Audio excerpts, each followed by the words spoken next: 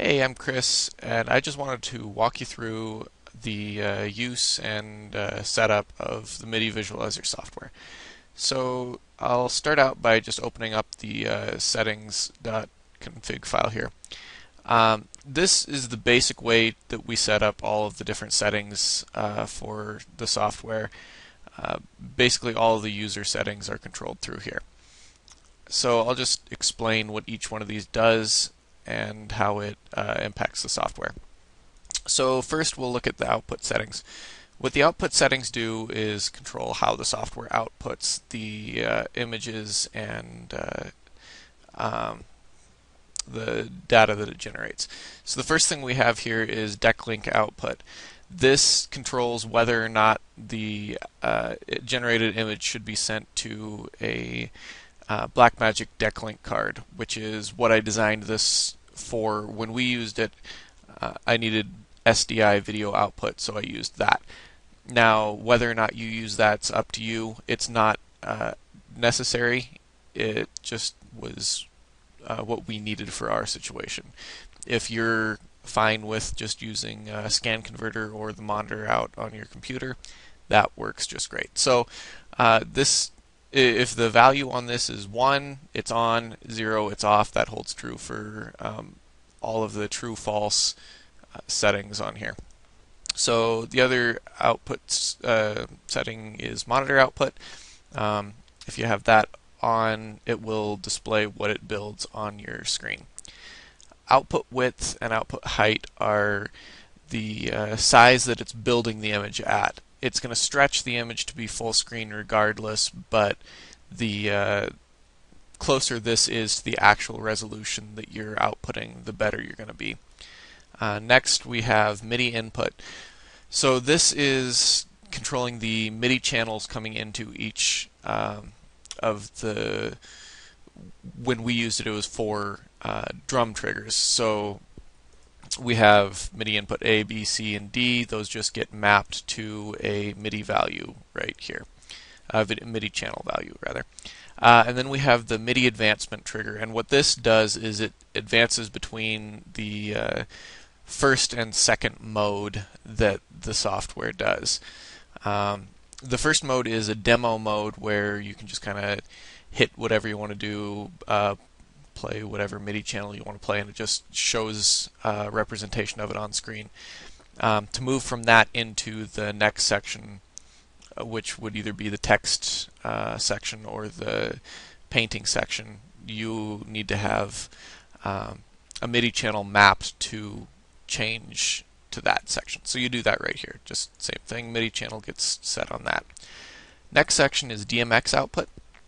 So this is controlling what Dmx channel should be mapped to each one of the 4 MIDI inputs. So when a MIDI input is triggered, it also triggers a Dmx output. So real simple, you just set the value here for the Dmx channel between 0 and 511.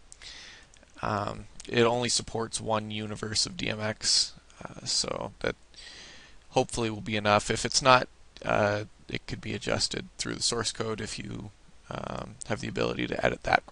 The preheat value is a value that the lights just sit at when they're not on. What this does is for normal conventional lighting fixtures, it takes a little bit for them to go from 0 to 100% intensity.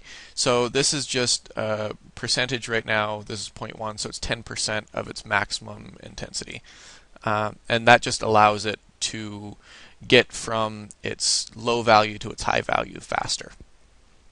The next settings we have right here are the parameters for the demo mode. This is just turning demo mode on or off. 0 off, 1 on, so we've just got it on. Then we got the parameters for the text mode. Same thing, text mode on, text mode off. We also have a text file that we set here, and this is where it pulls the text information from. This can be anywhere on your hard drive, or if you don't, like if this was on our C drive, it would just be C /demo text. If it's in the application directory, the same directory that the executable's in, then it can just be the name of the file.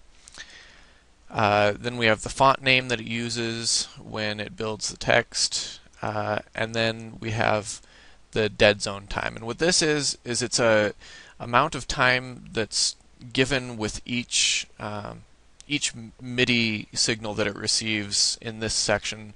So say when we were doing the drum setup with it, it allowed us to do several different drum hits within a certain amount of time before changing to the next one. So if this is set to 0, what is going to happen is you're going to hit the, say if you're doing drums, you'll hit one drum and the next drum you hit they'll both advance text. If it's set to a longer time, you could get a couple of hits in before it advances.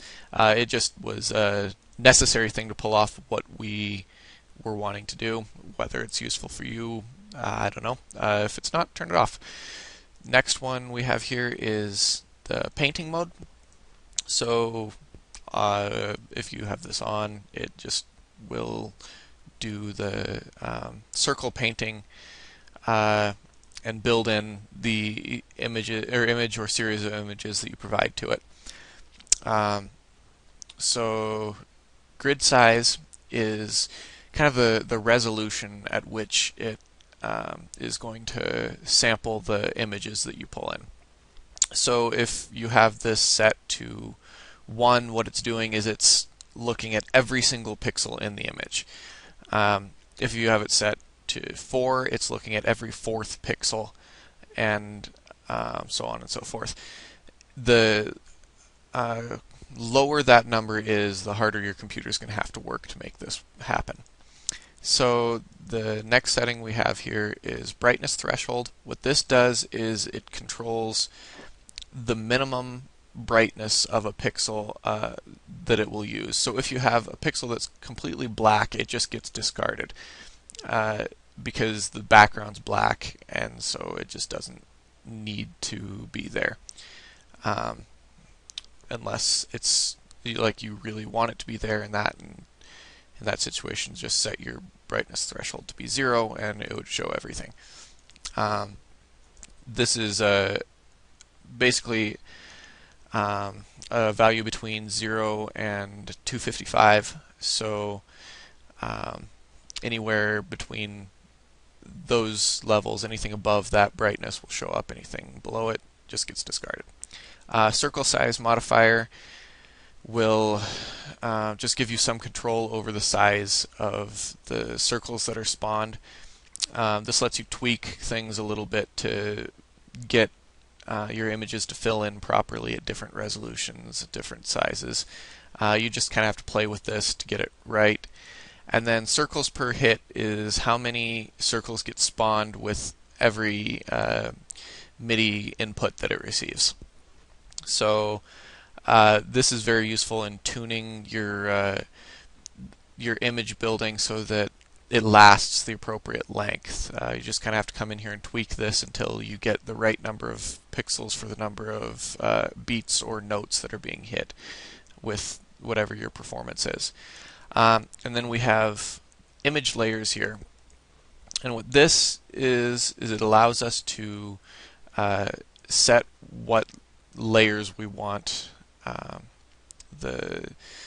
the paint mode to build in. So this can be however many images you want. Right now I've got it set up with 3. It's got a background layer, a mid layer, and a foreground layer. It builds in the background layer. As soon as it's done with that, it advances to the mid layer and just piles the circles on top of the previous layer, and then does the foreground layer after that, and it just keeps going until it runs out of images to work with. The final section we have down here is the debug section. What AutoBuild does is it just automatically fills in the image. It just basically generates random MIDI hits and builds the image as it goes. And then generate mouse hits. What this does is makes it so that when you click with the left mouse button, it generates a random MIDI hit, and when you click with the right mouse button, it does the MIDI advancement trigger to move on to the next section. So I'm just going to go ahead and fire up the software here, and you see when I start this up, it's going to come up with two errors because A, I don't have a MIDI device plugged into this computer right now, and B, I don't have the Dmx Output device plugged in. But it keeps on going. Life is good. It just isn't going to output Dmx or input MIDI. As you saw there, Alt F4 closes this program once you have it started. It just runs full screen other than that.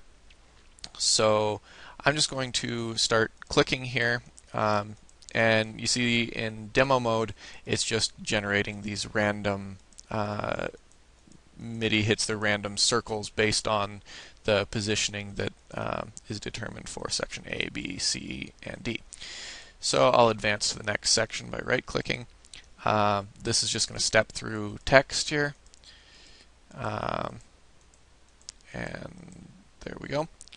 And then we are now in the painting section, so as I click here, it's just going to generate the image here. So I'm just going to click through this real quick here. In fact, I will just pause this and I'll come back when the whole thing's built, so you guys don't have to sit through this whole thing. Alright, well there we go. The image is built in. Basically that's all there is to the software. If you have any questions, feel free to post comments or send me an email, and I'd love to help you out however I can. I hope you get some use out of this.